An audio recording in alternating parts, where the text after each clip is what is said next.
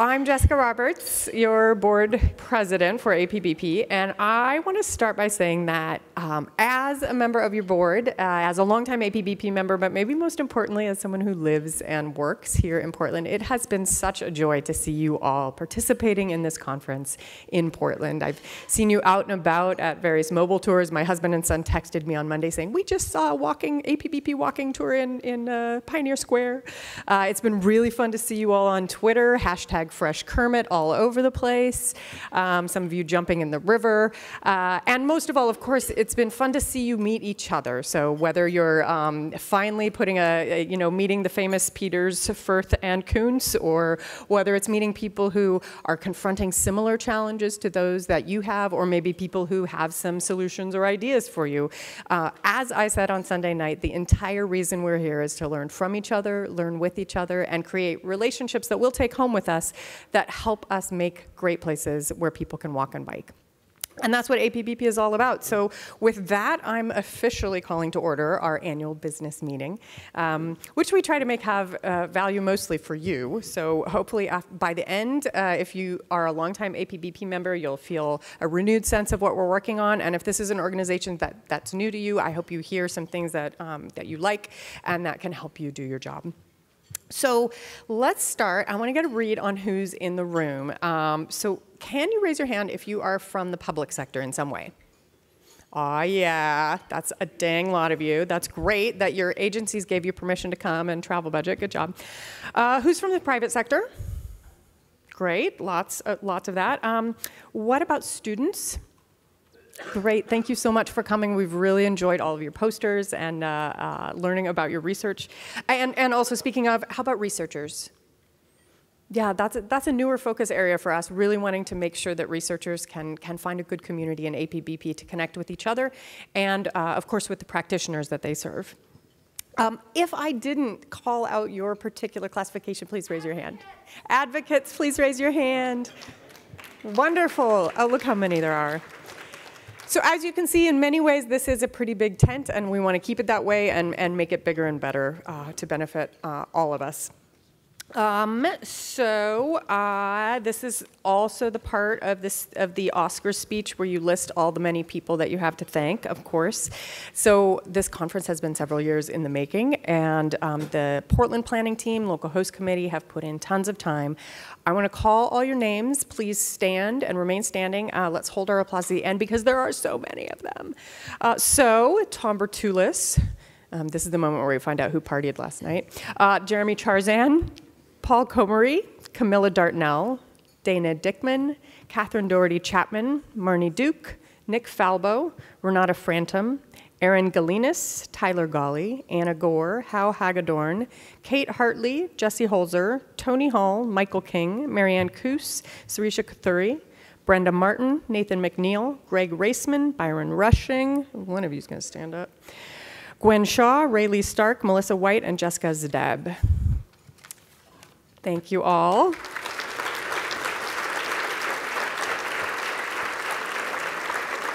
And I held back for a special thank you. Are Kate McCusker and Peter Kuntz here this morning? So Kate is our local host chair, and Peter is our sponsorship chair. And they put in countless hours and such a terrific level of leadership. We are so grateful to them.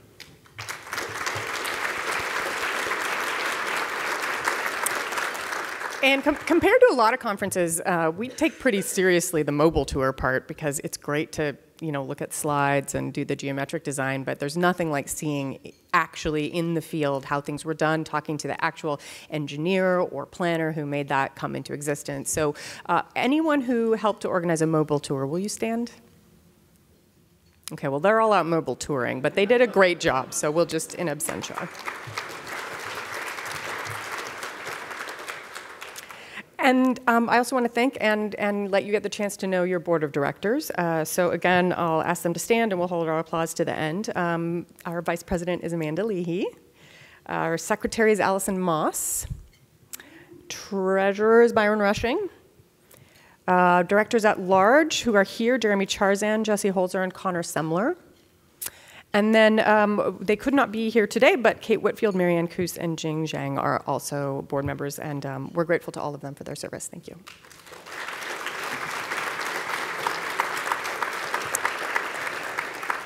And now you also know what we all look like, so we're really interested in hearing how is this experience going for you? What are you liking about the conference? What are you hoping we might change or explore by the time the next one comes around?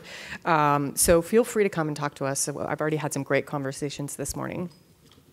I also want to ask anyone to stand who has served on the APBP board at any time in our 25-year history.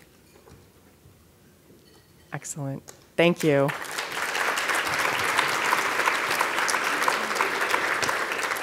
We really value that through line. You know, it's a good community that can keep people from, from the beginning as well as bringing in new people.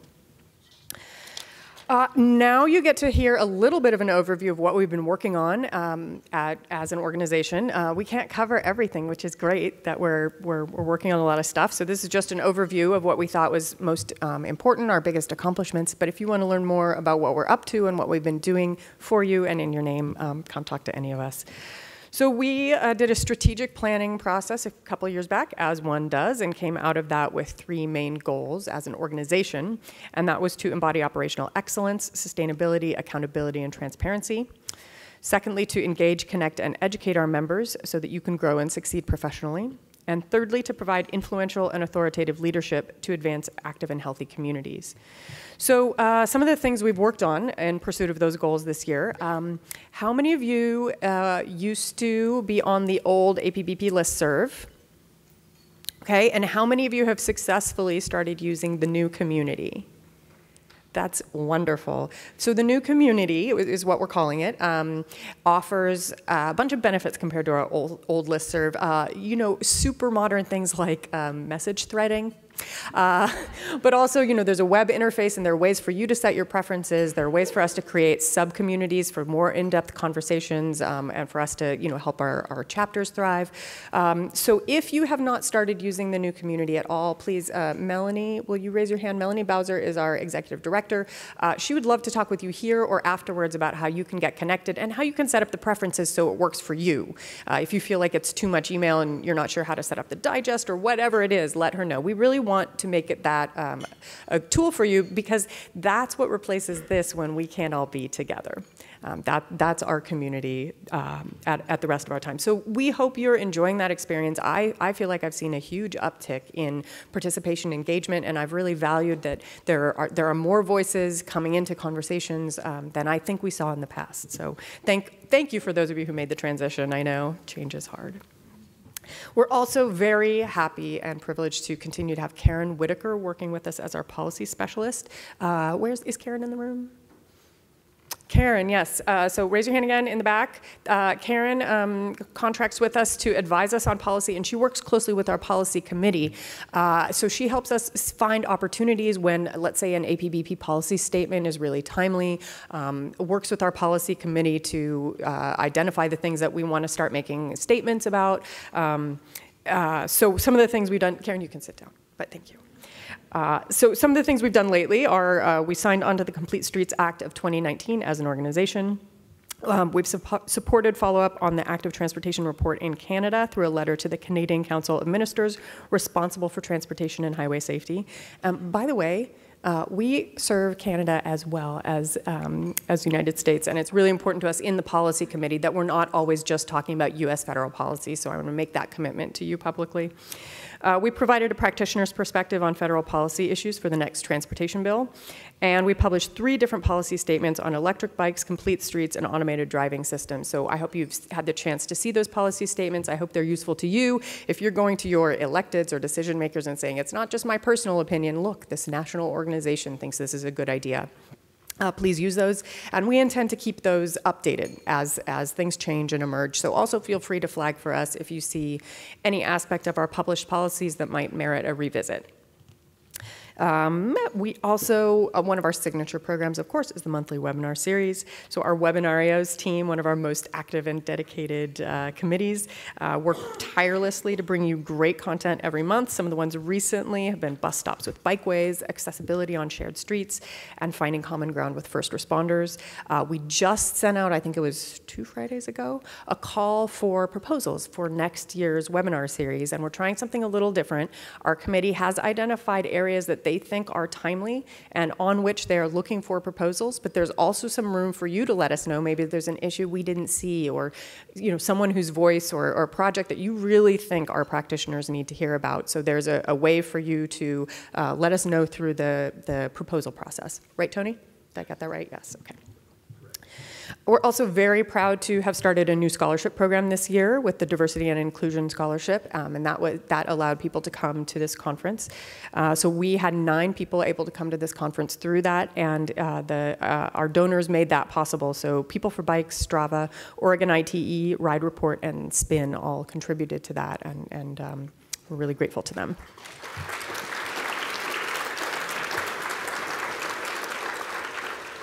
Our chapters program is also a way for us to acknowledge that some things just happen best or are more fun in person, IRL. So we have 20 local chapters at present, and we're always interested. If you think that you want to form a chapter or that there's sort of like potential for that in your region, we're happy to talk with you.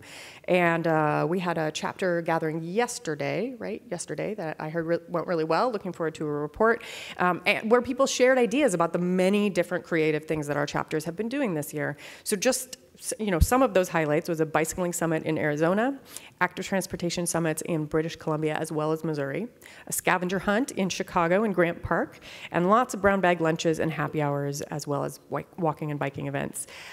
We recently welcomed our newest chapter, the Wisconsin chapter, so that's 24 local. So thanks to all of you who serve as chapter leaders and volunteers.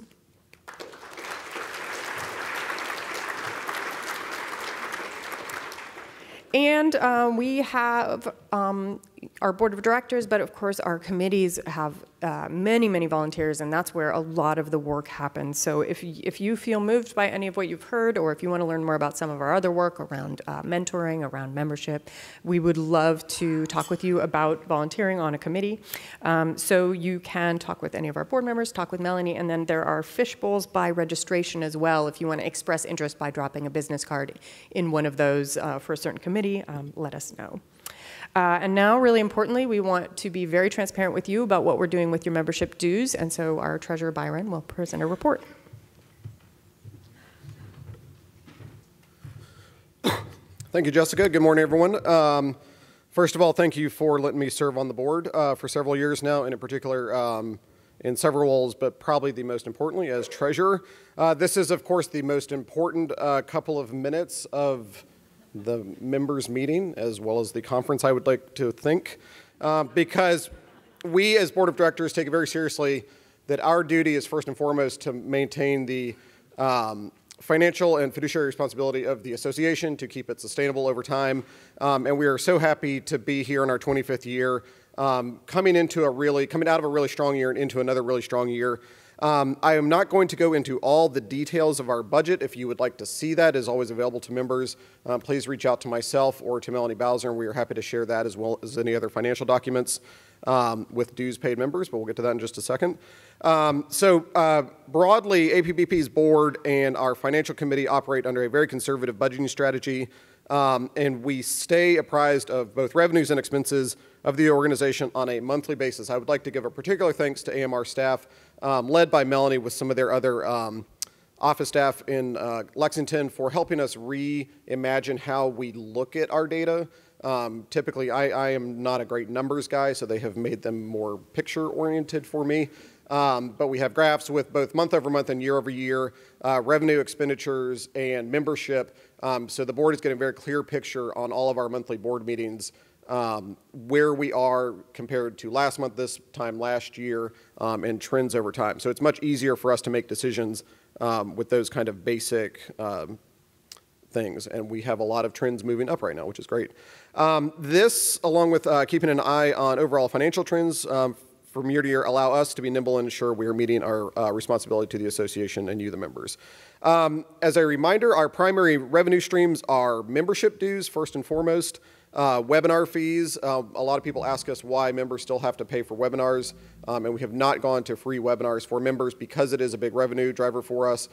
We are hoping to continue to look at that question in the future, but for right now, we have to maintain a webinar discount for members. So thank you for being a member or being a chapter member, and hopefully that is helping attend webinars because that's an important revenue stream for us. The biennial conference and our sponsorship. So again, please thank our sponsors. Go by their table and talk to them if you get a chance today. I will say briefly about the biennial conference. We operate with a big year in odd years, of which this is one, with a leaner year followed in even years. So big attendance at conferences, big sponsorships at conferences actually carries us through 2 years. So it's one reason why we are really excited to have such great attendance, to break all the records that I know of for attendance at the APBP conference, and really have strong presence here because that covers us not only for breaking even and exceeding our expectations for the conference event itself, but it clears us for 2019 and carries us through 2020. So it's very important, and we are so excited to have everybody here. And thank you to the local host committee and everybody who's put in the work to make this such a great event. Finally, as I will remind you every time I'm up here on stage, we are a membership-based organization, so the dues that you pay are critical. We have been very thankful to the AMR staff for revamping our membership reminders, so if you start getting nagged leading up to that membership renewal, that is because membership is our biggest revenue stream, and it is very important for us to keep people paid up on time and continuing over time. We recognize that people don't become members and they don't stay APBP members if they're not getting the value for that. So we're always constantly looking at both the membership dues, the rates. We have several different tiers that we bring people in at, as well as the services that we offer through the community, through the webinars, the other things that we offer that hopefully make APBP membership as valuable as any other professional membership that you have, if not more so. Benefits such as the community, discounted webinars, local chapters. We very much appreciate your continued participation in the APBP, and please know that your money is going towards a better organization and the benefits that we provide you. If you ever have concerns about that, please reach out to any board member, myself, Melanie, or anybody else in the association, and we'll be happy to either try to answer your questions or take your feedback so that we can continue to have another strong 25 years with good revenue. Thank you for letting me be over here. And next we get to do our annual awards, which is always super exciting. So Amanda, our vice president and the chair of the awards jury, will handle that. Hello, everyone. So first, I want to extend a big thank you to anyone who submitted a nomination this year. You really made the job of the awards jury tough. And it's clear that there are a lot of talented and passionate individuals out there. We can't recognize them all today, but I am very excited to say that all 6 award winners have joined us here in Portland. So as I announce your award, we ask that you come forward for a photo and then stay up just in front of the stage here for a group photo after all of the winners have been announced. So, first up, the Young Professional of the Year award goes to Danielle Hess. Danielle is a project assistant at the Western Transportation Institute, and she receives this award in appreciation for her enthusiasm and commitment to improving our streets by combining her passions of health and transportation. Danielle's approach to researching, planning, and implementing pop-up projects has led to many permanent traffic calming projects. Her work and insights are helping the city of Bozeman, Montana create more meaningful public engagement, empower residents to participate in finding solutions to neighborhood speeding, and introduce opportunities to make lasting safety improvements on short time frames and with limited budgets. So congratulations.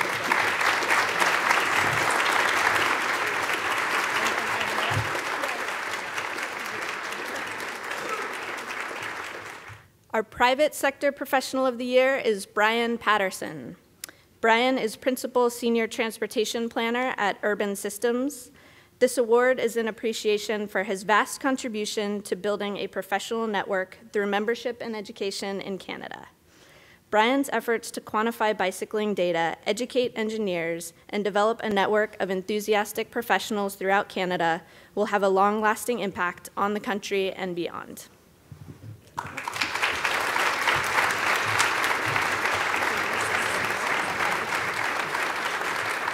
The Public Sector Professional of the Year award goes to Paul Martin. As an active transportation coordinator for the Orange County Transportation Authority, Paul receives this award for his contributions to projects and programs that make a significant difference in safety, accessibility, and quality of life in Orange County. Paul's success in planning, funding, and building projects in Orange County assures active transportation stays at the forefront of Orange County's future transportation needs. Thank you.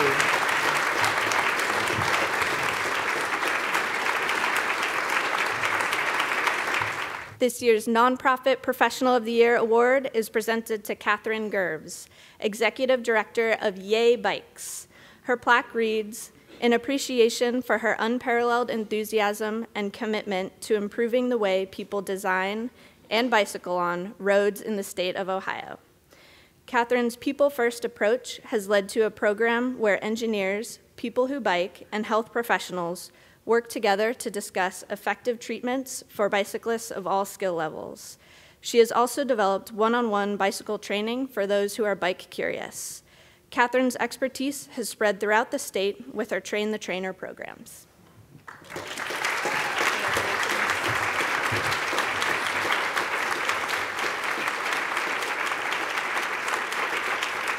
This is only the second year for our Research Professional of the Year award, and it's being given to Dr. Robert Schneider.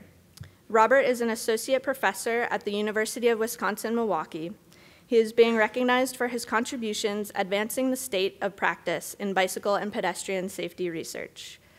Dr. Schneider has worked to further our field and the professional knowledge of others through research to improve knowledge of yielding behavior, the impact of roadway features on pedestrian crashes, and using land use and transportation variables to estimate facility demand.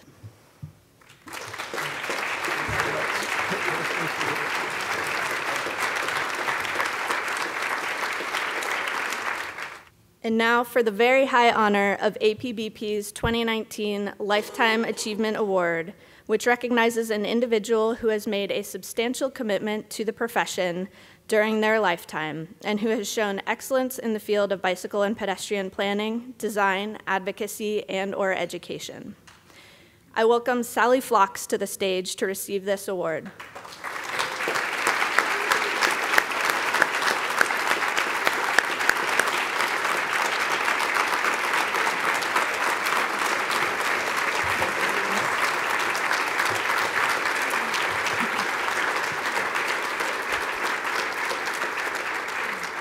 So some of you are familiar with her and her work. Sally is president and CEO of PEDS, a small advocacy group that makes big things happen. Her plaque reads, "In appreciation for her unparalleled commitment to improving safety and accessibility for all pedestrians in the Atlanta metro area."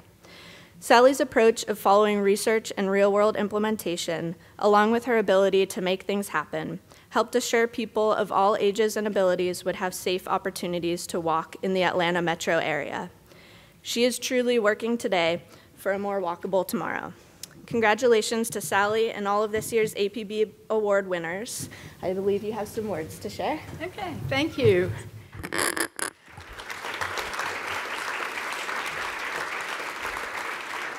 Receiving your award is a tremendous honor, and I'm very grateful. It's also a wonderful way to cap my career leading PEDS. I want to share with you, well, I was actually going to start by saying more about PEDS, but you've already said a lot about PEDS. We are a small organization. We've actually expanded our mission to include all of Georgia, really focusing on creating safe streets, accessible streets, making them inviting to all pedestrians. I do want to share a few of the achievements that I'm most proud of.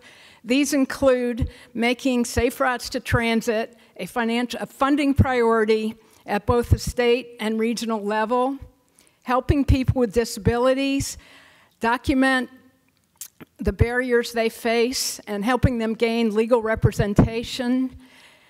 And then, now I'm going blank. Providing training workshops that have enabled hundreds of transportation professionals in Georgia learn how to design streets for pedestrian safety. None of this would have been possible without the support from others. And I especially want to recognize 3 people. First, I want to recognize Ellen Vanderslice.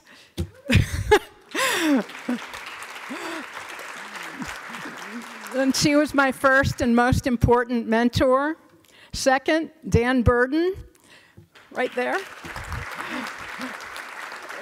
for expanding my vision and helping me recognize that to make real change, we need to use our brains, feel our hearts, and have the courage to get beyond guidelines.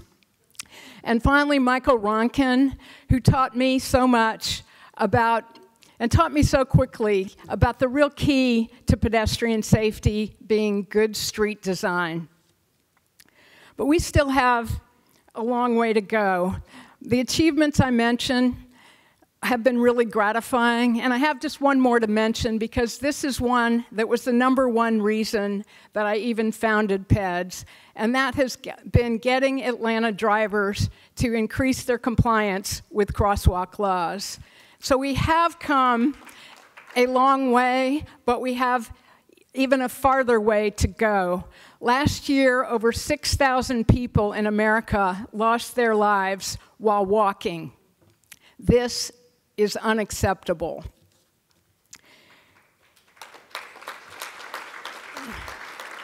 And for too long, advocates have been asked to quell their anger and to instead, or any sense of anger, and to instead come in with cooperation and peace. But in seeing these improvements implemented to our streets has been painfully slow. And what we need most is a greater sense of urgency. And I want to end by calling on all of you to make that sense of urgency a reality. And I call on you also to make the changes, to implement them, move it forward, so that we have a safe culture and also safe streets. And with that, we will truly make America a great place to walk.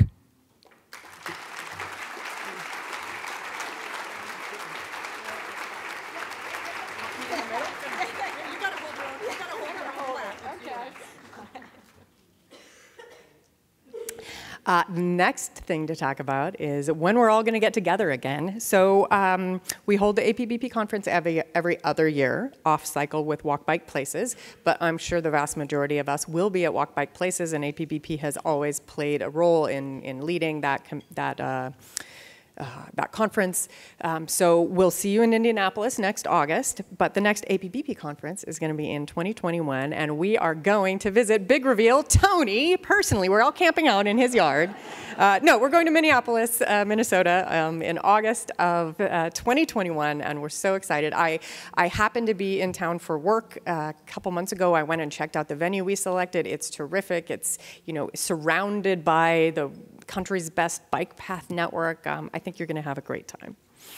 So again, thanks for being here in Portland, helping us celebrate the achievements of all our wonderful award winners, learn from each other, have fun, refill our tanks to go back to our day jobs and our burgeoning inboxes. So with that, we're concluding the business portion of our meeting. Shifting gears, as it were, into our keynote presentation. So I get to introduce our keynote presenter, who is Lynn Peterson, our Metro Council president. We have, I believe, the only elected regional government in the country. So Lynn is our elected president of that. I've known her for 20 years, and every role she's ever played, she's been the smartest and most capable person in that room. So she's known as a national problem solver and expert in land use and transportation. She always looks to build safe, healthy, and equitable communities through innovation. And some of her past accomplishments that I think are really relevant for what we're dealing with. She was the CEO of the Washington State Department of Transportation. Was that your title, CEO? Secretary, yeah. The Secretary of the Washington State Department of Transportation. And prior to that, she served in Oregon as Governor Kit Haber's Senior Transportation and Sustainability Policy Advisor, so looking at transportation and energy policy, statewide transportation funding, and implementation of community priorities. Before that, she cut her teeth on local politics at the Clackamas County Commission and on the Lake Oswego City Council. You're also a engineer, right? Yeah. She can do it all. And then moderating the Q&A afterwards is Dr. Marisa Zapata. She's an educator, scholar, and planner here at Portland State University, and she's committed to achieving spatially based social justice by preparing planners to act in the face of uncertain and inequitable futures. She believes how we use land reflects our social and cultural values, and her research looks at 3 questions. 1, how can future-oriented actors plan across deeply embedded cultural differences to produce just and sustainable places? 2, how can planners prepare places to act in the face of uncertainty and the multiple futures that may unfold in that place? And 3, what are the most effective institutional arrangements between governments and civic society to collaborate regionally? She's especially concerned about equitable planning for uncertain futures in diverse communities, and I think you'll see why we asked her to moderate when you hear Lynn's remarks. Please join me in welcoming Lynn.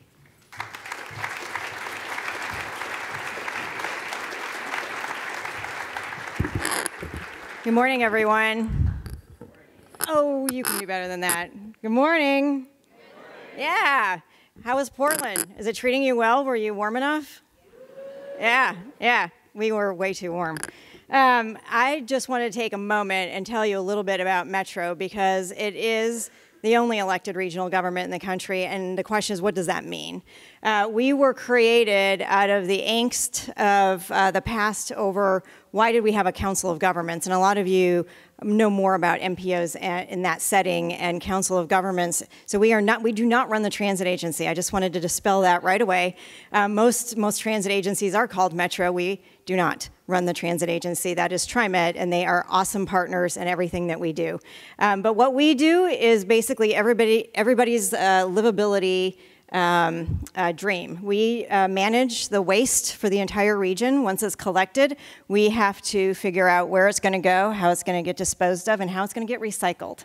And so we are working really hard in that field to make sure that for the future we are recycling at higher rates because, as you know, all of us are kind of been stagnated, and we have issues around recycling, and also making sure that the big push forward is that local businesses can actually make local jobs on the recycling front. So I think everything that you hear me talk about today is about creating those opportunities for those who have not been able to get into these fields, and racial equality, climate change, and economic justice. So we do waste management. We have a regional park system, 17,000 acres across the region, and we have very much based this on our partners at the MPO level at Minneapolis. So thank you for being our North Star on a regional park system. And then we manage all of the venues, including the Oregon Zoo. So if you haven't gotten enough to see the bears in the bathtubs trying to keep cool at the Oregon Zoo, I would encourage you to do so. It is the deepest station in North America on the light rail station. So if you want to go get cool, just go to that station and sit. It's got lovely art, but it is one of the best parts of Portland if you have that opportunity, and then walk down to the Rose Garden and the Japanese Garden. The last thing that we do is why we're all here, and that is land use and transportation planning. So we do have the MPO functions, but according to Oregon Land Use Planning Program and the authority granted to us when the voters decided to create Metro, we actually have the authority to carry out the 20-year plan. It is not just a compilation of everybody's wish lists and everybody's different desires of how they will grow. We actually have a regional conversation and make some pretty big trade-offs.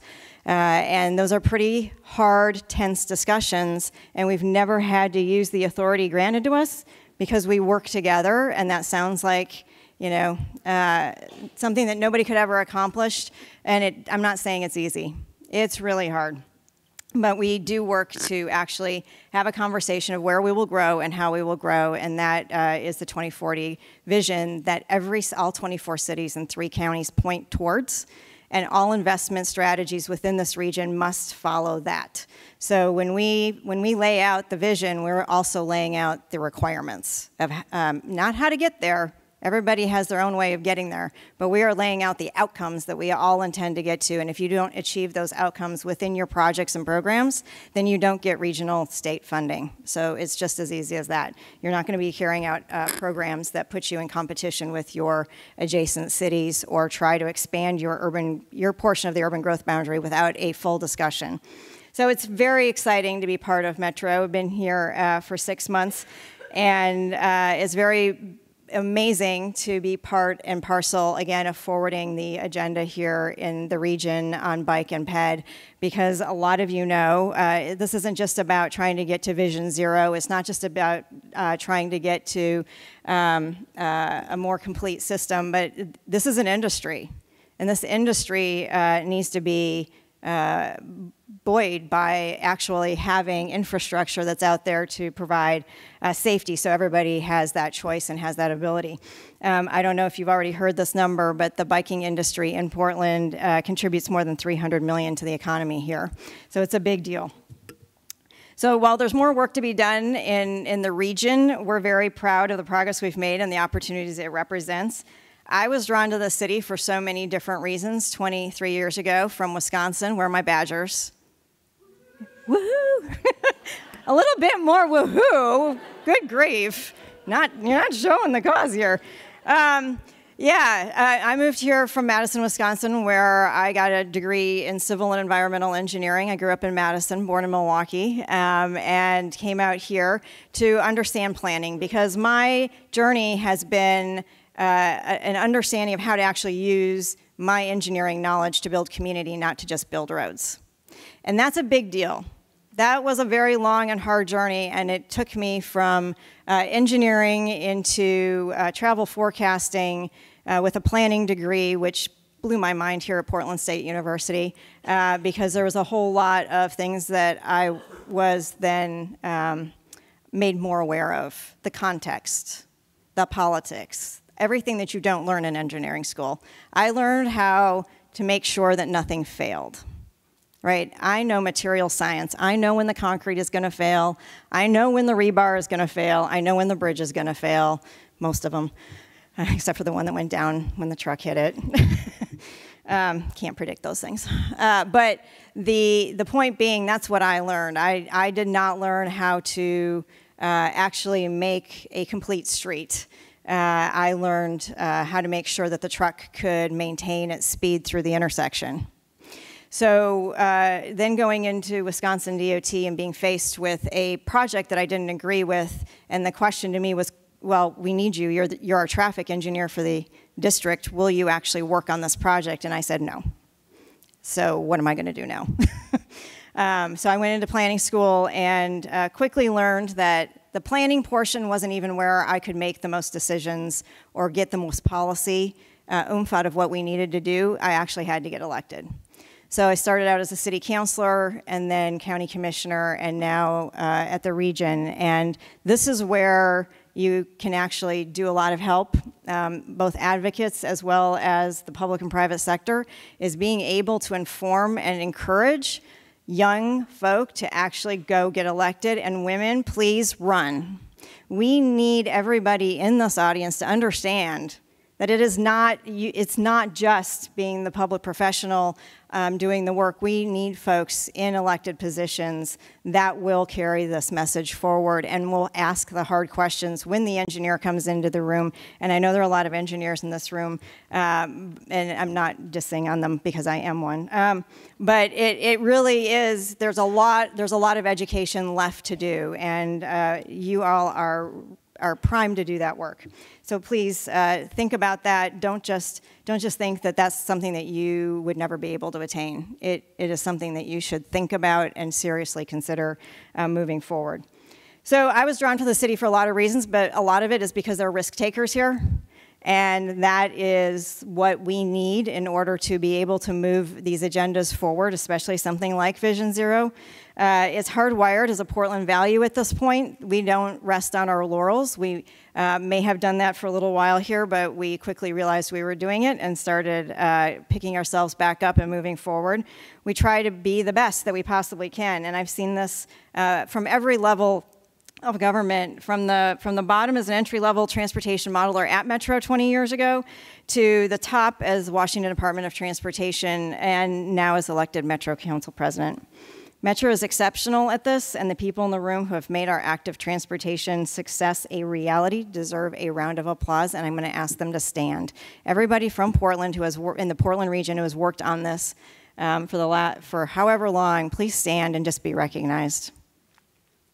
This has been a long process. I started part of my career at City of Portland in traffic calming when it was a thing. There was also a bicycling program, and that was a thing. And we had to re-engineer all of our thinking in the region as well as the city. And suddenly, 20 years later, we don't have those programs because everybody knows that this is the way you do business. And I think that's a huge testament to the success of how we moved forward. We incorporated all of the advocates actually into the public sector and the private sector and started producing better projects. So thank you to all of those who led the way on that. We are facing now 3 major challenges in transportation, and it's climate, racial equity, and economic justice. Last week, a Boeing 747 supertanker left Sacramento and flew 10 hours southeast to Santa Cruz, Bolivia. From there, it joined efforts to suppress out-of-control fires burning in the Amazon. In the midst of the hottest summer in recorded history, the lungs of the planet are burning. And we as humanity were so desperate that we burned 10 tons of fuel in an effort to get a jet there to fight the fires. We need to hurry ourselves out of this carbon-based transportation system, and we need to do it now. It's going to take a comprehensive approach. And all of you know transportation policymaking is not an island. It's tied to housing. It's tied to environmental quality, and it's tied to economic development, and it's tied to our current political climate. We have to try something new, and that's why I've asked Metro to look at Portland's transportation system from a corridor perspective. In November 2020, we will be voting on the first ever transportation package for this region. I did not want that package to reflect 30-year-old projects from a list of projects in our regional transportation plan. We need to move this forward, so we're rethinking all of the corridors within our region. What are the priority corridors, and what are the programmatic investments for all modes to move more people and move freight more efficiently? That's a complete and utter change for the nation, but a lot of you have actually influenced my thinking on this because you each have an element that you've been working on. I want you to understand the importance of the corridor, not in projects. Projects do not make a system, right? You all know this because of the lack of connectivity in the bike and ped network. We have been focusing on one light rail corridor at a time over the last 3 decades, which means that we've improved about 5 or 6 corridors in this region over the time that I've been working in this region. But that's only 5 or 6 corridors, and they weren't in the places that needed accessibility. They weren't in the places that needed health benefits. They weren't in the places that would actually provide more affordable housing. So we have put all our time and effort into those corridors to create a light rail system that is the best in the nation, and we love it, but we ignored the rest of the region to our detriment. So now we are working on creating these mobility corridors to help connect the region and take it out for a vote. And that vote will be around whether it actually increases accessibility, basically promotes racial equity across our region, and provides economic justice. So if we look at these corridors, and a lot of you would have the mobility the mobile tours. We are looking at things like 82nd Avenue, which is out to the east side in East Portland, or Tualatin Valley Highway, which runs basically from Beaverton all the way out to Forest Grove at the edge of our urban growth boundary.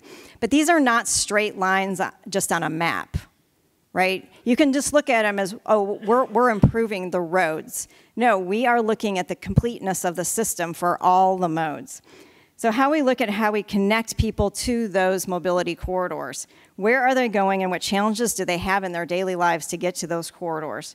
And we can promise with a straight face, we will make transportation better for everyone on 82nd and TV Highway because we will have looked at all of the modes and the safety for all of those modes. And it won't just be about one intersection and a left turn lane.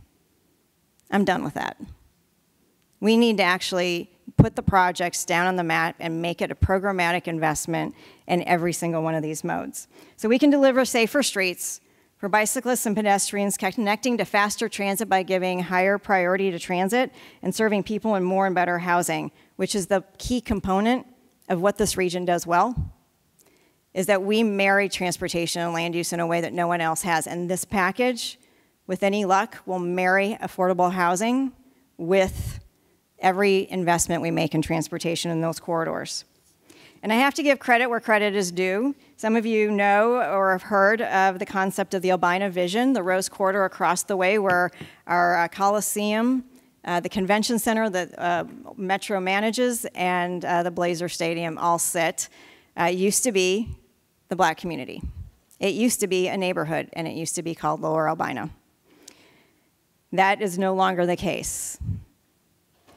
So Rakaya Adams, who has been working very hard from Meyer Memorial Trust, has set out a new template for us.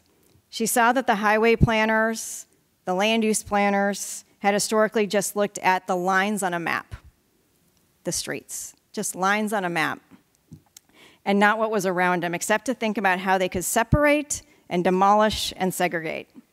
So when ODOT started talking about fixing the decades-old bottleneck on I-5, in the heart of our city, at the Rose Quarter, she challenged them to do better and to do more. To think about Interstate 5's place in the city and the community. To think about Interstate 5's role in the destruction of the Albina community. And to ODOT's credit, they have listened. Did they succeed in achieving a vision that works for everyone yet? No. There's a lot more work to be done, but right now, nobody's happy. Nobody's happy with how things have proceeded, but doing nothing is not an option. In order to move forward a vision that provides for economic justice and provides for the Black community to come back into that area which was and should be their neighborhood, the Albina vision needs to be successful, and it needs to be fully integrated into the surrounding communities. Not an island of development surrounded by a river on one side and an interstate and a trench in the other. And that means pausing and listening to the community. And I think some of you probably who have been attending and watching the news here over the last 2 days, ODOT has said that they will not proceed with their environmental assessment, which was the shortcut to getting a project and doing project delivery on time under budget, but they are willing now to go back and do an environmental impact statement, which they should be given a round of applause. Yes. It's the right thing to do, and it will actually document the cumulative impacts as well as the impacts that all of these things are having today, and start looking at what do we actually need to do to move a better vision forward for improvements on I-5 and to the community itself. Because each and every one of us knows that when you have a big vision, who's in charge of it? It's really hard to get everybody to move in the same and row in the same direction, right? So that's where we're at right now. So that template that we've been working on with Albina Vision is one that we will be using at Metro as we look to the 2020 ballot. All through the summer, community members have been taking us around the potential transportation corridors to tell us what we need to know about each and every one of these corridors, how they use those corridors, what they need in those corridors. This isn't just an engineering LOS exercise, right? This is what do we need to do to make this work for people and for the businesses. We have been a little too arrogant in the past, and we're trying to break that cycle. We don't know everything. Even us as professionals in this room who are planners, engineers, activists, we don't know. We actually don't know, and we need to approach everything as we don't know so that we're sitting there and listening and picking up on really key nuggets that the community has to tell us if we allow them. Not long ago, I had someone, a young person that was actually working for me, tell me that Interstate Max was a failure for the community. I had worked really hard on that project as an activist. I had worked on it from the public side. I had worked on it from the private side. It really hit me hard. As a transportation engineer, as a numeric modeler, as an elected official, everything about the Interstate Max line felt like a success. 13,000 people a day boarding the yellow line in Portland. We've seen hundreds of new apartment units, including affordable, go up around the line. We've seen new businesses launch and old businesses find new wealth. But I had to stop and hear what he was trying to tell me. He was saying that the community was not brought along in the process and was shut out of the wealth that was generated. Look, we all know that there are parts of the region that need some economic improvement. Some of those areas are in these transportation corridors, but how do we do that work in a way that brings justice and shared prosperity to the people who are most likely to be affected by the change? We have to change the way we do things. 15 years ago, people used to talk about the Pearl District over here as a model for development. And the Pearl District is a very nice place. And I know many people who enjoy living or shopping or dining there. I've heard it referred to as the bourgeois bohemian district. But we know that if the whole center city and every transit corridor became the Pearl District, we have failed. We need to change our path for discussion. We need to include more voices, and we need to be broader in our perspectives. And we need to think both outwards as well as inwards. How do we share the city's prosperity with those middle ring communities like the Cully neighborhood in Portland, or Oak Grove in Clackamas County, and Aloha in Washington County, and the Lentz community, so that children there can have the resources they need at school, so that parents can walk across the street safely, so that everyone has access to a job or health care, and it isn't a burdensome commute away? How do we work on comprehensive approaches to displacement prevention so that individual businesses aren't burdened with endless analysis but can streamline into communities' benefit agreements and other tools for community stability? And how do we do all of this with the resources we have? Or how do we convince the voters at the regional level, since that is where we can get the best return on our investments, and to provide more resources for those communities? And how do we get through all of that talking in a way that is inclusive and respectful and informative, and make sure we still have the energy and motivation to get stuff done once we know what the right stuff to get done is? This is our burden. These are our challenges. No place in America did a better job pushing back against the mid-century core rot that plagued other parts of this country. We made mistakes and we left people behind, and we are learning from that now and trying to correct it. We are learning from you. You all have big ideas and have been struggling with these ideas far longer than we have. And so we're looking to you. This place can be a template for tomorrow, for the next challenge, for equitable development, for climate action and economic justice, for saving the middle rings that every city has, and for making sure that safety, health, and prosperity are available to all. So thank you for everything you do, and keep doing it, and run for office. Thanks. Good morning, everyone. I am Dr. Marisa Zapata, and I am not seeing any questions so far, which seems impossible to me. And I know that Metro Councilor Peterson would prefer if I not ask all of the questions. I do want to thank President Peterson for a great speech. I got to hear her for the first time several years ago at a Portland State University graduate school graduation. Do we have any MERPs in the audience? MERPs. Woo! Much better than the Badger, or was it Beavers? Badger. Badger, sorry. That's true. So she won the Urban Pioneer Award, which is an annual award given out for the College of Urban and Public Affairs. And I was so excited because it was a woman, a planner, an engineer, and let's be honest, a lot of times the engineering planner people aren't the most excited about politics, right? Oh, no jokes. No jokes. And so it was amazing to see somebody owning that, bringing the deep technical knowledge into the field and then actually embracing the politics. And so I'm just really thrilled to be sitting next to you 5 years later, 6 years later. All right, so we'll start off. We've got a great question on racial equity. All right, so how do you apply a racial equity framework to the current work that you are doing? I think you got to this in the speech, but maybe some more fleshing out of what that actually looks like. You know, I think it's from several different standpoints, and I have to credit Metro for all the work done prior to me coming on in January. We have really been moving in a direction of making sure that as we start out our conversations, we're doing a round robin of everybody, just to get an idea of, and I mean everybody, every organization that works in kind of the economic justice, racial equity, as well as in the advocacy world of the normal things that we, are used to.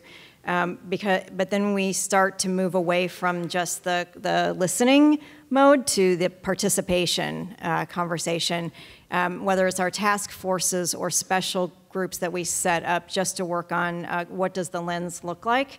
We pay a lot of folks to be participants in our work so that they can bring their expertise to the table, because we are paying them for their expertise. It's not just a pay to play. It's a you are an expert in your field. We want to recognize you as such and make sure that that you are compensated for your time, because a lot of these organizations are new startups basically in the last 5 years, and they don't have the resources, and then grants aren't there to just go participate in some of these things. They're about accomplishing a set of goals that you actually applied for the grant for. So we've been doing a lot of work on basically being able to get the right table set with a more diverse set of people, and then being able to pay a lot of folks to come in and actually be experts to even feed information up into these groups that are making recommendations. The other thing that I would say we're doing is being very open to people not answering our question.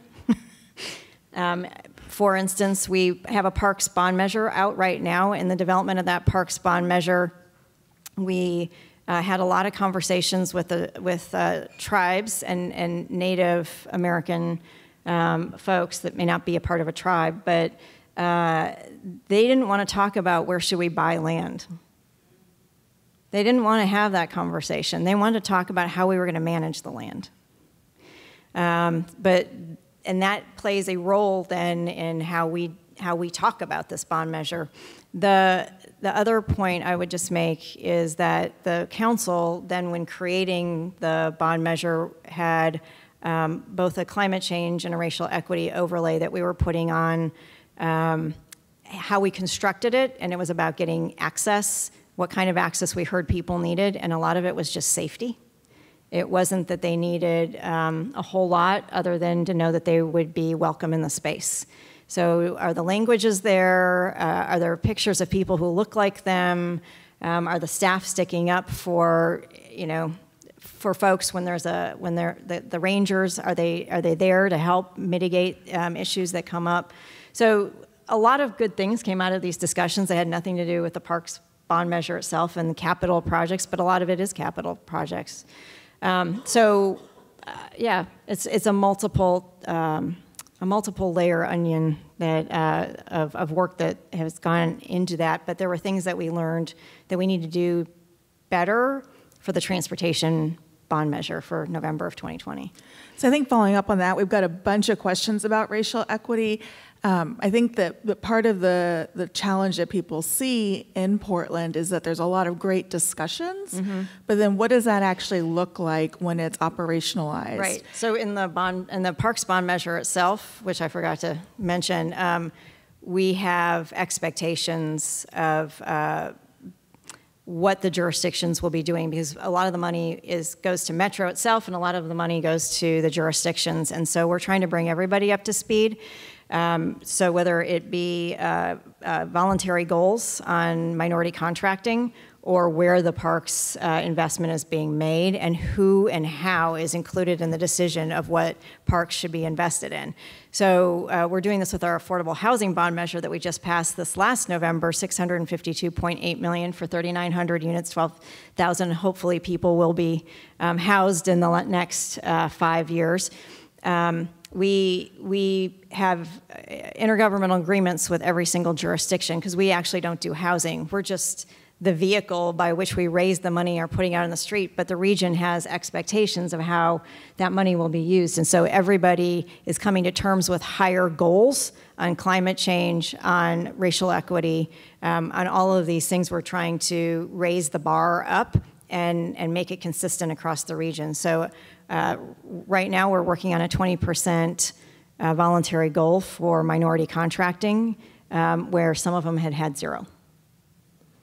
All right, thank you. I think going along that line, we talked a little bit about the politics of working with Metro, and specifically someone raised the question of, since House Bill 2001 does not require the Portland region to integrate transportation planning when allowing for missing middle housing, how does Metro plan to work with communities to integrate transportation in their housing plans? I think this is a question that applies to everything. How do you do it? How do you get the jurisdictions to behave?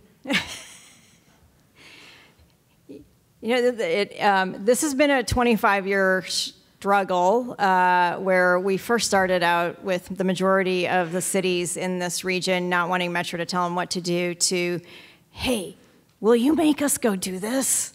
So I think that's where we sit now, is we need, you know, the cities really want to move forward on higher density transit-oriented development, and it wasn't necessarily in our market prior to the last 5 to 10 years to see higher density development out in the suburbs. And now the demand is there. And that's why we have a housing crisis, and that's why we have a homelessness situation, an emergency, is we just don't have enough housing. So the market is now there, and the mayors and the city councilors are hot to trot to get these things done. And the question is, how fast can they run? How can they streamline their development? How can they remove barriers to affordable housing, like system development charges for low income and affordable housing, and just start getting out of the way of good development? Great. There's a couple questions about politics, and people are wondering what kind of messaging you have found is actually resonating with people, both in terms of the transit bond specifically, but in general, just on these topics.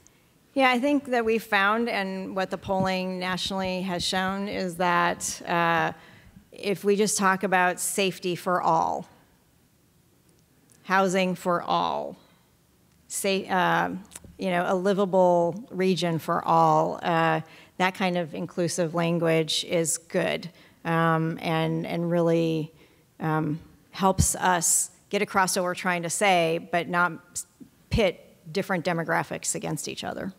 I think related to that, and going back to a little bit on equity, was the question of how do you define success for racial equity? What does it mean to actually know that we're moving the needle on that? Yeah, I think we're trying to come up with performance metrics now on that. I wouldn't say that we're there yet. The idea of accessibility, to me, as the transportation data geek, is one that kind of rises to the top just right now, and that is where do we have pockets in this region that are so isolated by past transportation projects that they can't even walk to get to the transit, right? Or it's not safe to walk to get to the transit. So accessibility to me is a key measure for how do we, when we know we have pockets in the community that are having issues, both economically, and it's probably driven by that isolation, that inaccessibility, how are we increasing accessibility? Health is another indicator, obviously. We have major problems along the I-5 corridor with asthma, and part of that, it's part and parcel to the GHG emissions in the corridor. So making sure that we start moving in the right direction to tackle the actual problems those communities have, and not just say, well, we're meeting our climate change goals for the region, so we're done, right? No, we need to dig deeper and actually get into these pockets where there's actual issues. A question specifically about freight. Someone asked that, or said that we know that freight has had a significant impact, particularly in terms of environmental justice, and people are wondering how you're engaging with freight conversations. I'm going to have to make some assumptions on that. I think the big part of what this region has done over the years is not given into the level of service analysis to the degree that other regions have. So we have made it very clear that our level of service analysis does not drive our decision making. Basically, it always has been about moving people, but we are very driven to create policies that level the playing field throughout the region. So we have a direct policy on no more than 3 highway through lanes in each direction on our interstates. That's a policy. And we have been working to make sure that we keep to that policy so that we're not just moving the congestion into other people's backyards. We have come to terms through a lot of fights and tense conversations, whether it was in the traffic calming program with the firefighters on how wide the streets should be, to how big should the turning radius be. But it all comes down to speed, and I think that's where we're finally getting traction here in the state, that we need to be empowered at the local level to set our own speed standards, and then design around that, not around like I said, the truck turning template. Thank you. And last question, can you talk a little bit about how to diversify or working on diversifying the planning field, getting more people of color, immigrants, women in positions of power, and hiring from within communities that they're being engaged with? And I will say I did notice that up until this moment, at least in terms of visual presentation, I'm the first not white person, I believe, to be on the stage since we started this morning. So this question is particularly meaningful for me. I think what's the question again? How to diversify. I went off on a different tangent, sorry. How to diversify the workforce. I think there are a lot of folks out there that would be interested if asked. So just me asking everybody to think about becoming an elected official, it is incumbent upon all of us to basically, every advocate we run across, every bright-eyed child that we see, every bright-eyed MERP student, that if you want to shadow me, you are completely welcome to come and shadow me for a day or a half day. We're struggling to find enough slots, but I want to have that opportunity to show people what the job is, and that it's not as scary as one would think. It's full of decisions and hard decisions, but being able to show folks in real time how exciting it is as well. So it is more, to me, it's more about mentorship and identifying, it doesn't matter who you are, what the color of your skin is. If you're bright-eyed and bushy-tailed and you want to show up and do good things, I'm going to be there for you. And I think every one of us in this audience knows what that's like, to have been mentored, but also now it's time to be the mentor. Every single person in this room is now able. You've been to this conference. You've been trained. You are now a mentor. Thank you. And I will vouch for President Peterson's offer for shadowing. She came to my class, offered, and I've sent several MERPs off to follow her around for half a day. So, all right, well, that I think wraps up things. Thank you so much for your remarks. Thank you. Thank you to all of you guys. Have a great morning. So I know Mike Griffith from the Federal Highway Administration, one of our platinum sponsors, wanted to come up and say a word. Come on up. Good morning, everyone. I just want to give you an update from the Federal Highway Administration. First, this is my first APBP conference. I've really loved it. Thank you so much for having me here. Yep. So you heard during the award ceremony, and you've heard during other sessions that pedestrians fatalities hit a 28-year high, highest number of fatalities since 1990. That's really bad, tragic news, but I do have some good news. We do have a new administrator, Nicole Nason. She was sworn in on May 2nd. She has identified as one of her priorities pedestrian safety. And we are now working with her to understand what exactly her agenda is going to be for pedestrian safety. But how many people here in the room knew that she identified pedestrian safety as one of her priorities? You probably didn't know that because right now we haven't really rolled out anything.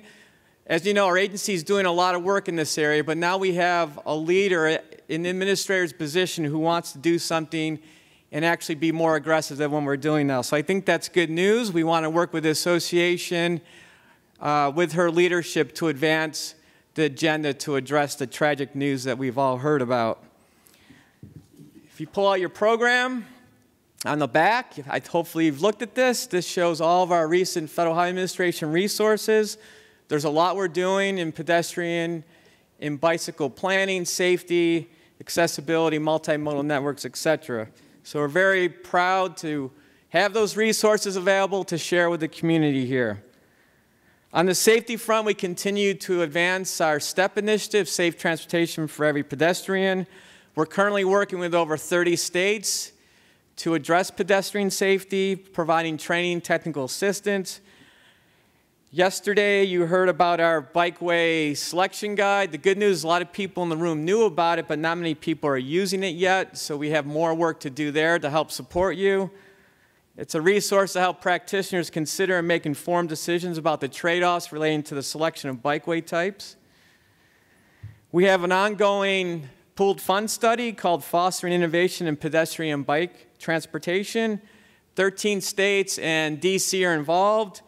We're about ready to finish 2 projects that examine the safety performance of curb bulb outs and green paint intersection treatments.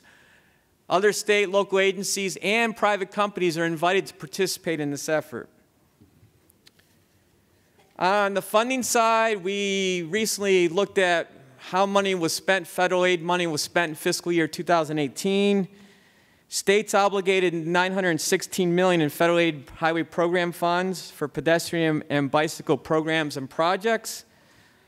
This represents 2.3% of all federal aid highway funding. I'm just giving you the facts on that.